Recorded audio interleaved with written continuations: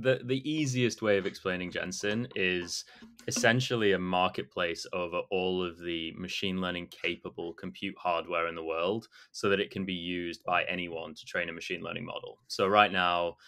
those users, if you did want to train a machine learning model, you would have to find somebody who's going to rent you the hardware required to train it. You might be able to buy that hardware yourself, but if you can't, for whatever reason, you can't put the capital up front, you'll probably rent it from a major cloud provider like Google or Amazon or Microsoft, or maybe kind of one of the smaller providers who can give you access to some compute, but not as much as those big providers. Jensen's a kind of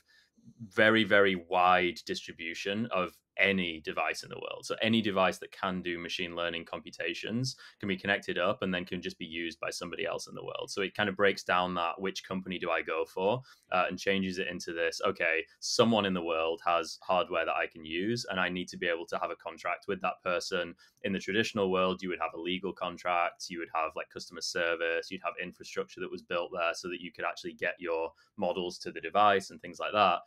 The Jensen protocol essentially replaces all of that with technology so that via the kind of typical infrastructure ways, we can get the models to the user, to the compute itself. And instead of having contracts and legal agreements and things, we have essentially smart contracts and everything settled at the consensus of the suppliers themselves, rather than having this person sat in the middle saying, you can have this relationship, you can't,